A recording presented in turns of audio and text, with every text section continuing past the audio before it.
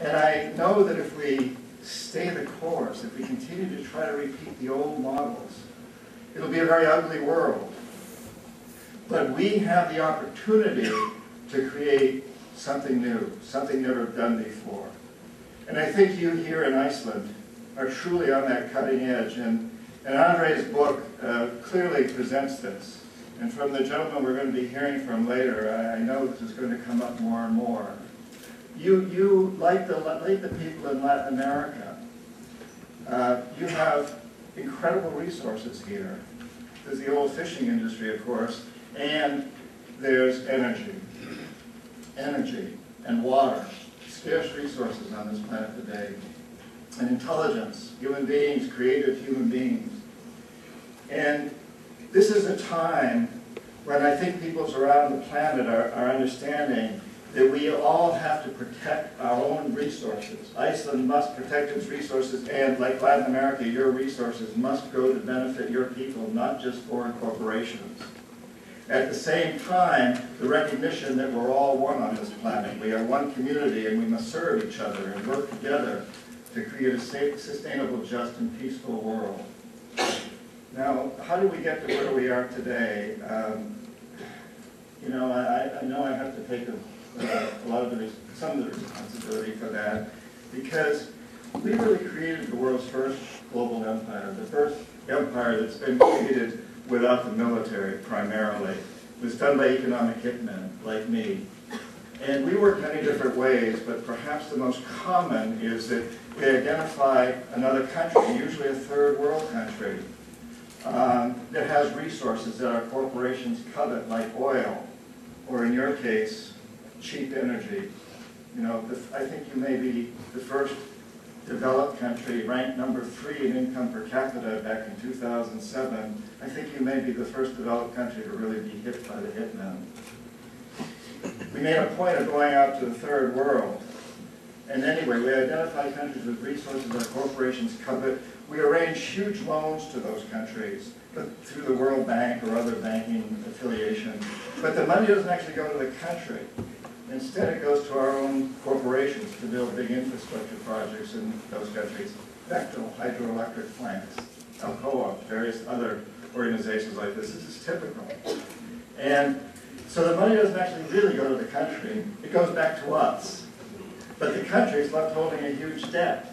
And for the most part, most of the people in that country don't benefit from these projects. In places like Ecuador and Colombia and Indonesia and Congo, they're too poor to buy electricity. Or they don't have the skills to get jobs in industrial parks, but they, the citizens, are left holding this huge debt.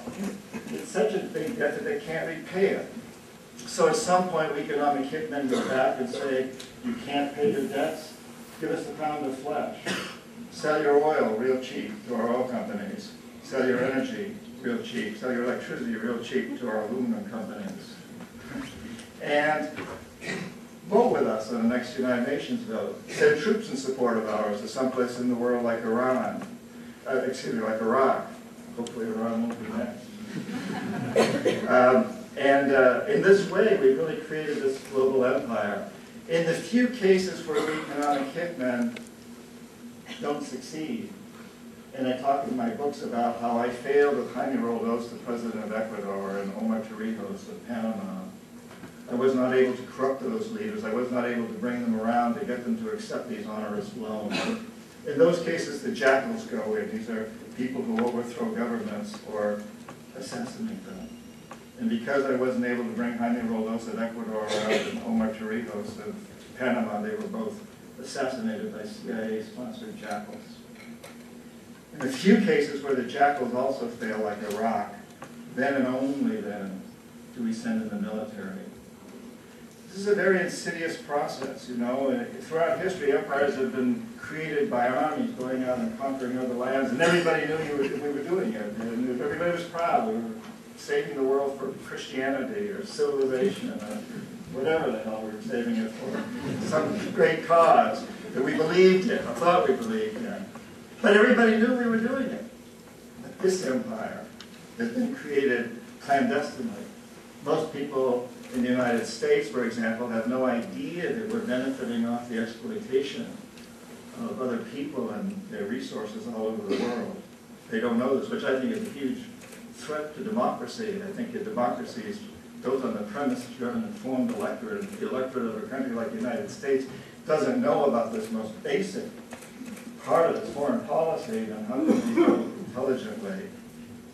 If we can't vote intelligently, are we voting democratically? I think it's an important question. It's one of the reasons I write the books I write, so that my own people will understand what's going on in this situation. But so we've created this empire, but it's not an empire like any other. It's not an empire anymore that's really run by a country. It used to be sort of a U.S. empire, but today it's really a corporate empire. The big corporations are in control. In fact, you might say, if you looked at the world 10 years ago, you saw 180 some odd countries, of which a few had a lot of power. The United States at times, the Soviet Union at times, the British Empire at times. But today, you might better envision the geopolitics as these huge clouds swirling around the planet. They know no borders.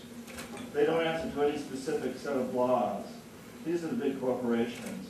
And they will form partnerships and deals with the Chinese, with the Taiwanese, with the Tibetans, with the Israelis and the Arab nations, with whoever has the resources they covet. They don't care about politics.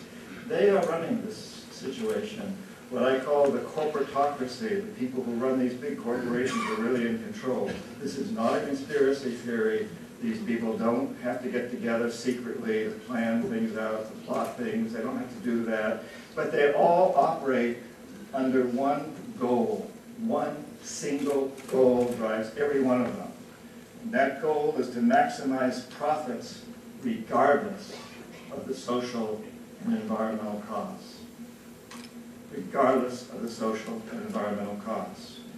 But we're at this time in history then that's very much like when the city-states became nations, except now the nations are losing their importance. It's the big corporations that are out there calling the shots. Nobody gets elected in the United States or most other democracies. I'm not sure about this one, but nobody gets elected in my country without a lot of money.